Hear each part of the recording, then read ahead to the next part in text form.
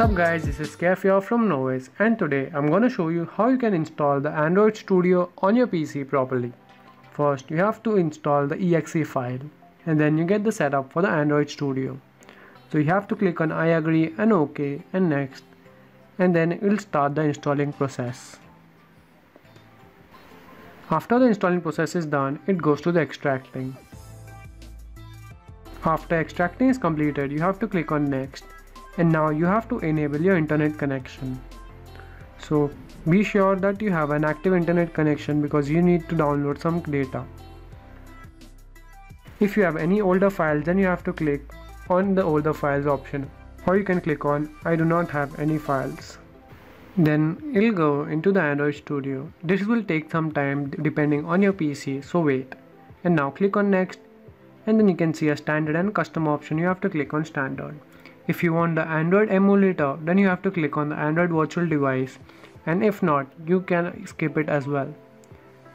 And then you have to click on next, and then it will start the downloading process. It will show you all the files that are being downloaded, and then you can finish. So this will depend on your internet speed to download these files.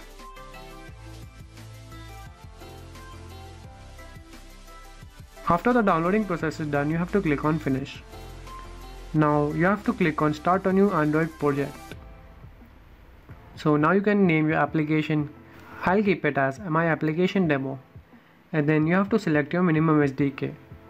So right now I'm keeping it as default. You can change this later in the project as well. Now you can start. Now click on next. Now I'm starting a new activity, so I'll click on basic activity. Now you have to name your activity and then finish. Wait for some time, this will build your project.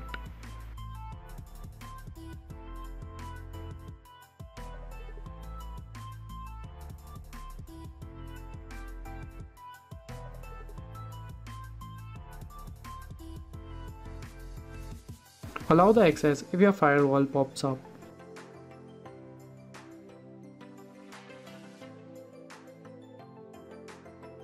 Now close these tips.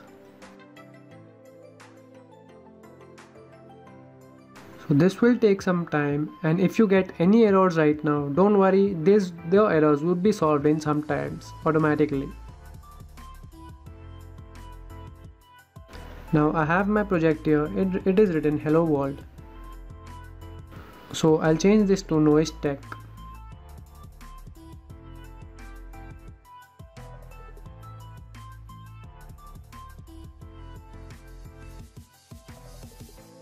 And now you have to run it. So this will initialize the ADB. Now enable the USB debugging in your phone in the developers mode. And now connect your phone to the PC using a micro USB or USB Type-C cable, whatever you have. Now after getting that, this will recognize your PC.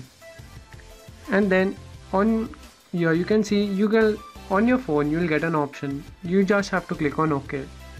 So now your Android Studio will recognize your Samsung or any device you have.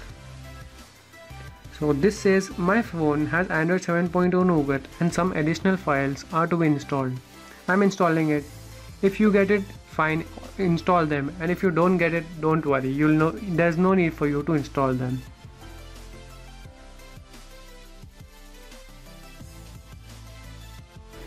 So my installation is complete. Now wait for some time, and this will actually load the application, install the application on your mobile phone, and then the app will pop up on your phone. So guys, this was a quick way how you can install the Android Studio properly on your PC, and how you can install applications on your device as well.